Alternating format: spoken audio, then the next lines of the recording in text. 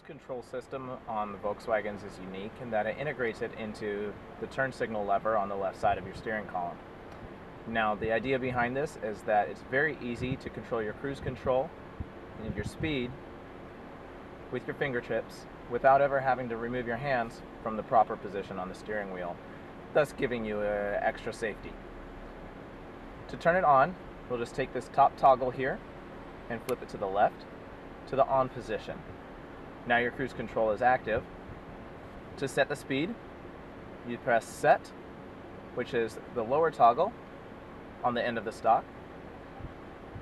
The top toggle is resume. If you have to hit your brakes but want to get back up to speed, just hit resume. And then as your cruise control is active, tap the top toggle on the end to speed up and the lower toggle to slow down. If for any reason you want to cancel your speed, you can just slide this over to the right, just halfway to the cancel position, and then release it. That will cancel the cruise control. And when you're finished, you can just slide it all the way over to the right to the off position.